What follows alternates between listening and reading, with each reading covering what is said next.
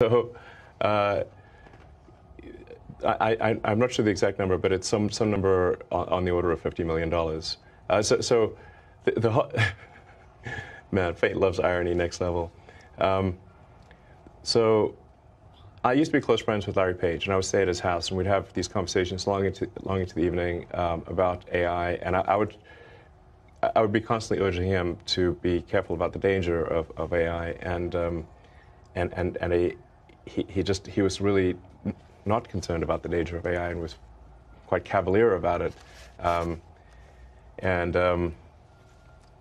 at the time, Google, especially after their acquisition of DeepMind, had 3/4 of the world's AI talent. They had obviously a lot of computers and a lot of money. So it was a unipolar world for AI.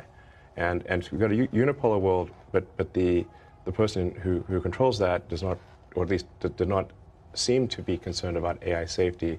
That sounded like a real problem. So, and then the final straw was Larry calling me a speciesist for being pro-human consciousness instead of machine consciousness. And I'm like, well, yes, I guess I am. I am a speciesist.